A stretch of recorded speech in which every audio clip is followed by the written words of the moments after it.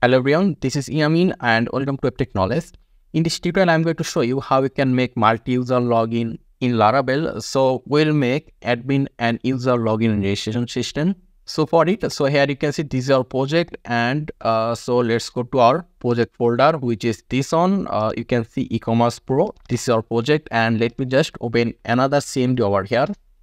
And in this CMD, we are going to write some command to make multi-authentication in Laravel. So we are going to use JSTeam for making authentication. So here you can see that we have 7 command over here. You can see composer record Laravel JSTeam. Then we have another command after this, which is PHP addition JSTeam install library. Then we need to write the command npm install npm run dev. And before we write the command PHP addition serve, we need to make some changes in our user table. So let's get started with the first command, which is composer record Laravel /JSTeam. So let me just see over here, composer require Laravel, it will be /JStream. So let's press enter, and it will take like 5 to 10 minutes to install JSTeam package in our project. And there you go, JSTeam is installed. So after this first command, the second command is PHP addition JSTeam clone install library.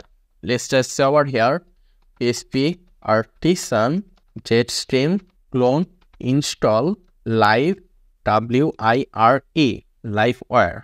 Then press enter. It will just take like 5 to 10 seconds actually. And there you go, our library is also installed.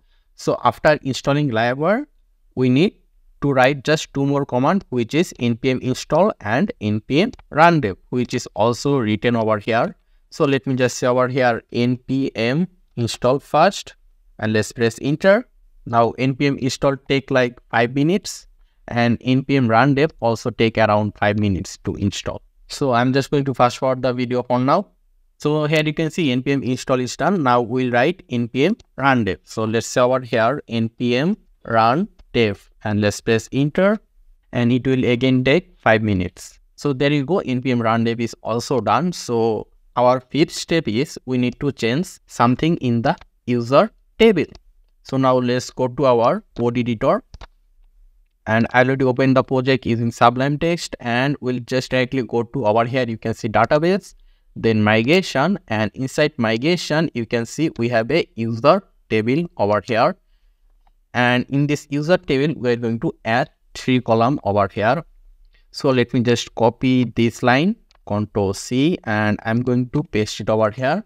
And here instead of email we are going to say user type, and the user type value will be by default, it will be by default 0. Whenever a user is registering, it means the user type value by default will be 0, and we'll consider 0 will be regular user, and if the value of user type is on, then it means admin. So I hope you are clear, and you will be more clear a few minutes later. So let me just copy this line again, and I'm going to paste it here. And we are going to have 2 more fields, and one of them will be phone and other one will be address. So let's say here phone, and let's say it will be nullable, and after phone we'll have address. Let me copy this line again, paste it here, and this one will be for address.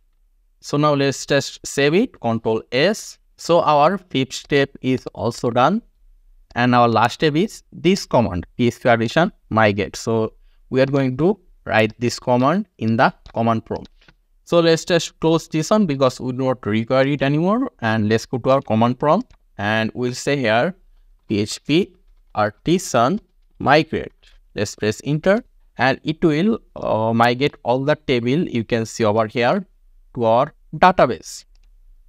And here you can see the migration is done. So if we just go to our database, and here you can see Ecommerce Pro, this is our database name, and if we just refresh here you can see all the table, and if you go to our user table, here you can see name, email, user type, phone and address field over here, and here this is our project, and if we refresh now, it will show us login and register option over here because we install JSTM to our project. So let's just refresh, and here you can see login and register option. And if you go to our register page, here you can see this is our register page and this is how it looks, and we have name, email and password field over here. But in the database we also have phone and address field as well, and the user type value is by default 0. So we need to create phone and address field over here for register. So here we are going to add 2 more input field, which will be phone and address. So let's go back to our code, and here we'll just directly go to our resource, then we'll go to views, and inside views you will see a folder called auth, and inside this auth folder you can see login.blade.php, and here you can see register.blade.php. So we'll go to our register.blade.php, and here you can see name, email, and here you can see password, confirm password. Okay, so here I'm just going to copy this email part, Ctrl+C, and I'm going to paste it 2 times. One will be for phone and another one will be for address. So here you can see email, everywhere email. So instead of email we're going to say phone. So let me just select everywhere, this one and this one, and here we're going to say phone. And here you can see type will be, instead of email, type will be number, since this is a phone. And here you can see this will be for address. So let's select everywhere, name will be address. Okay, let's just say over here address. And here you can see type, let's say type will be text. So now let's save it, Ctrl+S, and let's go to our browser and let's refresh. And here you can see we have phone and address field over here. So right now we'll go to our app. Then inside app you can see models, and inside models you can see user.php. And here we are here you can see protected fieldable, name, email and password. So here we are going to add 2 more field, which is phone and address. So let me copy this one and paste it twice, and here we are going to say will be phone and this one will be for address. So right now let's save it. So we can just close those 2, and right now we'll go to our app. Then here you can see action folder, and inside action we have 45, and inside 45 here you can see a file called create new user.php. Just click on it, then you'll see something like this, and here you can see we have validation for name, email and password. If you want, you can add validation for like phone number and address as well, but we are not going to do it. If you want, you can do it, but this part is the important part. Here you can see user create. So here, okay, let me just copy this one, and I'm going to paste it twice for phone and password. So here we're going to say phone, and here phone equal to input will be phone, and instead of email we'll say here address equal to address. Now you may be wondering where is this phone coming from, and if you go to our database, here you can see phone and address. Now this phone and address is actually this one, this phone and this address, and here you can see input phone and address. Now those 2 will come from here, from auth and register.blade.php. Here you can see here you can see name equal to phone and name equal to address. Now those 2 phone and address value will go over here. So I hope you are clear. So let's save it and let's go to our browser, and let me just refresh here, and let's just register a user. Let's say here username will be user. Let's say email user@gmail.com, and let's say phone number, let's give a random phone number, random address, let's give a password and confirm password 1 2 3 4 5 6 7 8. Click register, and there you go, it took us to this page. It means our registration is complete. And here if we just refresh here you can see we have name, email, phone, address, and here you can see by default the user value is 0, because we mentioned in the database Okay, let me show you. In the database, here you can see we mentioned by default the value will be 0 for user type. So right now let's go and add another user. So let's just log out from here and let's add another user. We'll add a user, and that will be admin. Let's say email will be admin@gmail.com. Let's give a random phone number, random address, and let's give the password 12345678, and let's click register. And there you go, it took us to this dashboard, but obviously admin will have a different dashboard. So for it, we are going to change the user type for the admin. Here you can see both the user type is 0. So here on the left side, you will see a edit option over here. Just click on it. And here you can see user type, and instead of 0, we are going to say on. On means it will be admin. Now let's go down, and here you can see go option. Just click on it. And there you go. The user type is now on for admin. So right now what we want is that if the admin tries to log in, then it will take admin to a different dashboard, not that on. So for it, let's go back to our code again, and this time we'll go to our... So right now we need to go to this folder, config folder. So in the config folder, you will get Fortify.php. So you need to go inside the Fortify.php, then you need to go down. And once you go down, you will see this /dashboard.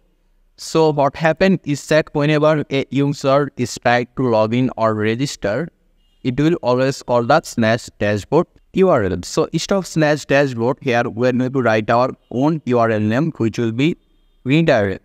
So what will happen is that right now, whenever a user will try to log in or register, it will call this URL /redirect. So right now we need to create this URL in the route. So we will go to our route folder. Inside route, we have web.php. And here we're going to say route /get to file get to save operation. Here we'll mention our URL name, which is /redirect. So I can just copy this from here and paste it over here. Then we need to mention a controller name. So we need to give to third bracket. Let's say we'll create a controller called home controller. We'll give clone. We'll say here class command. We need to give a class name. Let's say the class name will be same thing, redirect, and end it with a semicolon. So let's save it. And one more thing, since we are using home controller over here, so we also need to add home controller at the top. So for it, we need to say it like this. We'll say use app /http /controllers /home controller. Now we do not have a home controller, so we need to create home controller. So for it, we'll go to our CMD and we'll write this command: php artisan make clone controller home controller, and let's press enter, and it will create a controller. Here you can see controller created successfully. Now if we go to our app http then controller, here you can see home controller.php. So inside this home controller.php, we're going to write a function for this redirect. So here you can see redirect. So we're going to say over here public function redirect. So here inside this function, first of all, what we'll do is that when the user is trying to log in, then we'll check the user type value. So for it, let's say here, let's declare a value. Let's say user type equal to, we'll say auth /clone user, then we'll give to first bracket this arrow sign, then we'll say user type. And here you can see this user type is just a variable that we declare, and here you can see this user type is actually coming from the database. Here you can see user type, this one. Okay. And since we are using user table data over here, so we need to add user model at the top as well. So we'll say app, we need to say first use app /models / it will be user.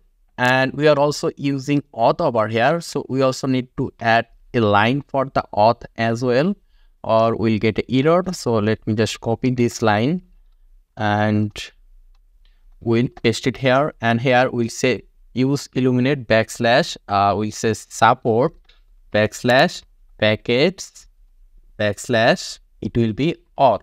So if you just write these two lines, then using this we will be able to get the user type data from the database automatically, because auth will help us getting the user type data. If there is any user login, then it will give the user type. So here we are going to give a if condition. We'll say $user type. If user type double equal to, we'll give two single quotation and we'll say on. If the user type value is on, then we'll send the user to a specific page, I mean the admin dashboard it will be. So let's say here return view, and it will be, let's say we'll create a folder called admin.home. So if the user type value is on, then it will send the user to admin home. And if the user type value is not on, it means 0, then we can just give a else condition here and we'll return the view to user dashboard. So we'll say return view and we'll say dashboard. When I say dashboard here, if you go to the resource, here you can see dashboard.blade.php, and this is the view we get, the user get after login. So we do not have this view, but this view is already created by the JS team, so we can just save it. And if you now just try to log in from here, let me just refresh and let's try to log into user dashboard first. Let's say here user@gmail.com and let's give the password, login. Okay, I get a error, syntax error, unexpected token. Okay, I think I missed a semicolon over here. So let's go back to our code, and here I just removed the semicolon here. So let's save it now, and if we just refresh, so here you can see it took us to the user dashboard. So right now, if we try to log into admin dashboard, it will show us an error that view not found, because we do not create admin.home. So let's create a page for the admin. So let's just go to our view, just right click on the view and then click new folder. And first of all, we are going to create admin folder over here. And inside this admin folder, we're going to create home.blade.php. So let's say here home.blade.php. So let's save it, Control S and save. So here over here, let's just say normal HTML, and inside the body, let's say here admin dashboard. Let's save it, Control S. Now let's try to log into our admin dashboard. So let's say here admin@gmail.com. Our password was 12345678. Click login, and there you go. It took us to admin dashboard. And one more thing you need to see over here, you can see the URL is /redirect, which we mentioned in the route. Over here you can see in the route we mentioned home controller redirect function, which will take us over here home controller, and it will just execute those code from here. If the user type is on, it will take the user to admin dashboard, or else if the user type is 0, then it will take the user to a regular dashboard. So there is one more issue here. You can see this is the admin dashboard, but there is no logout option over here. So how you can get the logout option? That is actually really simple. For it, all you have to do is that you need to go to our dashboard.blade.php. Here you can see in the views dashboard.blade.php, and here you can see some code. Let me just copy this part, Ctrl C, and we'll paste it in the admin home.blade.php. So let's remove this part and paste it here, and let me just remove those part as well. And here you can see except layout opening, and except layout closing, and this two line is responsible for creating the logout option. So if you now save it and then if we just refresh here you can see we have the profile and logout option. So right now you can see a background color over here a little bit different than white. So how we can remove it? For it, all you have to do is that you need to go to over here, you can see layouts, and inside layout you can see app.blade.php. And here if you go a little down, here you can see at the line 24 you can see a class mean age skin BG gray 100. Just remove this, and if we now save it, then if we refresh here you can see the color is gone. And if you also want to remove this logo and also this text from here, all you have to do is that you need to go over here, you will see navigation menu.blade.php. Just go over here, and if you go a little down, here you can see navigation links, and here you can see also logo option over here. If you remove this part, it will remove the logo. And okay, let me just show you. Save it, refresh. Here you can see the logo is gone. And if you want to remove this text dashboard option, you can do it as well. You can just remove it like this. Save it, refresh. There you can see there is no dashboard text written over here. And if you have to write anything over here, then all you have to do is that let's go to home.blade.php, and here let's just say normal HTML, and inside the body you can say admin or something, anything. Just write it, save it, refresh. There you go, you can see admin option. You can just modify the design depending on your needs. And one more thing, if you just remove this /redirect and press enter, here you will see a dashboard option. If you click dashboard, it will take you to this page, and obviously this is the issue. It should have taken us to the admin dashboard.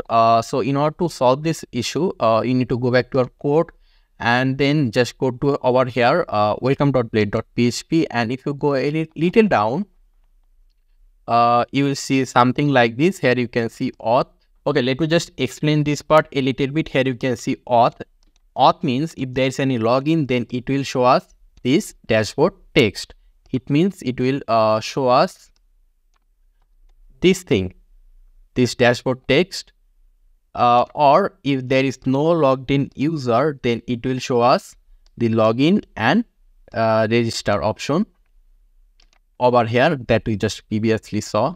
And here you can see /dashboard. So instead of dashboard, we are going to say redirect, which we write over here. You can see redirect. We just write the same thing over here as well. So right now let's save it, and let me just refresh here. And if I now click dashboard, here you can see it took us to admin dashboard. Okay, let me just show you the user as well. So let's log in, and let's try to log into user dashboard, user@gmail.com. Let's give the password, click login. So it took us to user dashboard, and we can just remove this. And if you click dashboard, here you can see it took us to user dashboard. So everything is fine over here. So I hope this tutorial was useful to you, and if you have any question or if you face any problem, you can just let me know in the comment section. I tried to explain this as much as possible. So thanks for watching, and in the next tutorial we'll add user template in our project. So thank you very much for watching, and I'd actually really appreciate if you subscribe my channel. So stay tuned and stay healthy.